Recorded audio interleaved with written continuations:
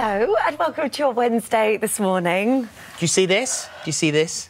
I had a lovely day yesterday. Kitten Zen. Yeah, this is the land she's inhabiting at the moment. We got kittens yesterday.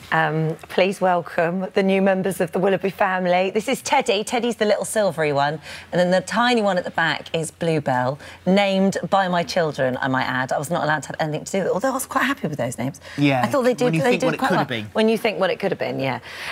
So there they are, little cutenesses. They're really good, actually. They've been really sweet. They only got there yesterday, so we're all sort of being very quiet around them, just making sure they settled in. But they're a bit gorgeous. That's Teddy. He's a bit sniffly-snuffly at the moment. I don't know what's... He's just got a little bit sneezy. Oh. But I feel a bit like that this morning too.